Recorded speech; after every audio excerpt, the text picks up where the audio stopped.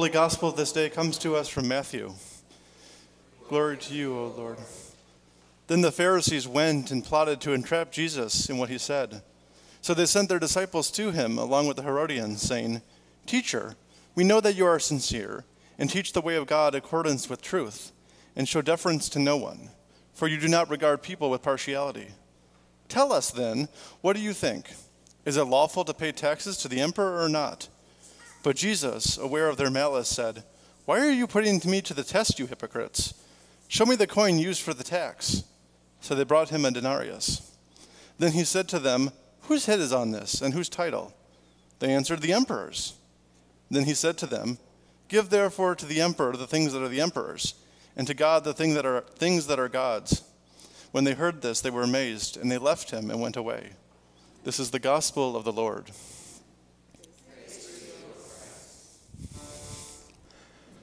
Grace, peace, and hope be yours from the God who so loves this world. Amen. When I was in 5th grade, I was on the end of my 5th grade year, I should say. We went to the middle school that I would soon be attending to go for orientation. And we all got in our various cars, and my parents got in our car, and we drove from where we were living at the time to this new middle school. And when we got there, the then principal, Mrs. Midias, pulled out an old projector and decided to tell us all of the things that we would be doing in middle school. First of all, our scores that were no longer relevant in grades suddenly became very relevant. And she stressed to us that A, B, C, D, and F would be the grades. She then talked on and on and on about standardized tests. I hate standardized tests. And as she kept droning on and on and on, I got more and more afraid. She kept going on about all these things that we'd have to do. Suddenly we'd have to do keyboards, and at the time we didn't have a computer at home, and we'd have to do other things as well, such as, gym class. I was not very athletic. And then we had to do other things too, like not having recess anymore, and no times for snacks. And as she went on and on and on, I got more and more nervous. So that night when we went home, I resolved myself to a 5th grade education. I had literally convinced myself that at 5th grade, that was it. I was not going to middle school. So then the summer came, and I geared up to go to this middle school, and it wasn't atypical for me on a regular basis to go around the house like this for weeks on end. Eventually, my dad took me aside and says, "Listen, either you wear out the carpet and you pay for it, or you tell me what's going on." I was so afraid. So I eventually confided in him that I didn't want to go to middle school, that there was something about that big building with those giant lockers with combinations we had to memorize, in hallways we didn't know, and going from class to class in 4 minutes' time, and God knows those standardized tests and those scores. I was so scared. I was so afraid. And so for the week before going up into middle school, I kept getting more and more nervous. Every day, that pit in my stomach hurt and twisted, and I was in so much pain. The night before it was time to go to middle school, as was custom, my parents took my sister and I and said, "So how was your day?" And I broke down to cry. I didn't want to go to middle school. So I said to them, "I don't want to go." And my dad said, "You kind of have to go." And I said, "No, I don't have to go." What does an 11-year-old know? So we went back and forth as I'm crying uncontrollably. And at this point, my mother has started to cry too. And she says, "Fine, I'll go with you. I will go with you to middle school."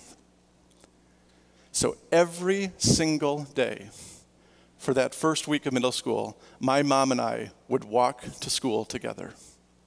And then when school let out, she would then walk me home from middle school. That first day, I was so afraid. I was trembling and shaking, and I was not the outgoing person that I am now. I was incredibly introverted, hiding behind my mom, hoping to not be seen by my teachers.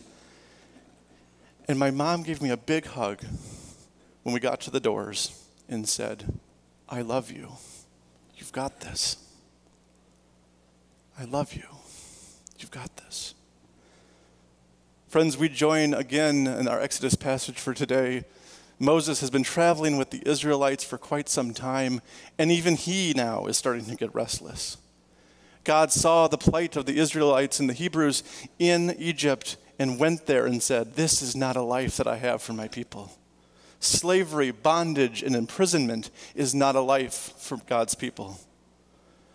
So God then uses Moses to bring about change and bring about reform. But Pharaoh, as we heard and so often know from history, didn't listen and didn't care. Eventually, giving up and saying, "Fine, go, leave." So the Israelites go from what they know and everything being familiar and the same. And even if it was awful, at least they knew that they had a place. And they go from there into the desert. The unfamiliar, the scary, the dark, the dry, the hot, the humid desert. And as they're going along too, people start getting agitated, as people often do. And as you heard last week, they create bulls, saying, "This now is God. Moses has led us out by this invisible force that we cannot see, so we're going to make our own force that we can see." And as we know from last week, that God is very displeased with all of this ongoings. And so this time when Moses is going with God, Moses says to God, "Will you come along with us? We're getting so close to what you've promised. Are you going to keep coming with us?" And God says, "I will go." And Moses says, "That's not what I'm asking. I'm asking if not only will you go with us now, but if your presence will go with us into the future. God, my people are afraid. They are so scared. They don't know what's next. They've created bulls and you were displeased." And Moses said, "I myself have done so much for you. Can you not just do this for me? Can you come with us not only to the promised land, but beyond the promised land? Can you come with us throughout our lives?" Moses says to God, "This will make you different than any other God on earth. This will set you apart from everyone else." So God thinks it over, and God says, "Yes, I will go with you. I will go with you in life. I will become Emmanuel, God with us." Friends, that's the good news that we have in Jesus Christ. Not only did God go up to the promised land, but through the promised land, but then comes to us as a child, and then as an adult, and teaches us the way of love and accompaniment. And that's what Jesus' ministry was all about. Meeting people where they were at, but not leaving them there. Sending them out into the world to bring them back into community. That's what we're called to do as the body of Christ. To go with everyone in their struggles and their pains. To accompany the Israelis and the Palestinians alike during this time as they search for answers, as they search for peace. To go with First Nations people as they look for land sovereignty and look for their own rights as well. To accompany people in their life struggles so that we might be the body of Christ for them. But the body of Christ isn't just sent out in times of pain. The body of Christ is sent out in times of joy and celebration as well. To commemorate anniversaries, to celebrate birthdays. To be renewed and refreshed in the waters of baptism so that we might continually be brought in by God who calls us all by name and sends us out into the world. Yes, the body of Christ is broken, but it's also being poured out again and again and again. That's the beautiful thing, is that God goes with us so that we might go with the world. The other day, I called my mom. I told her the story about how I was so afraid of middle school, how I didn't want to go.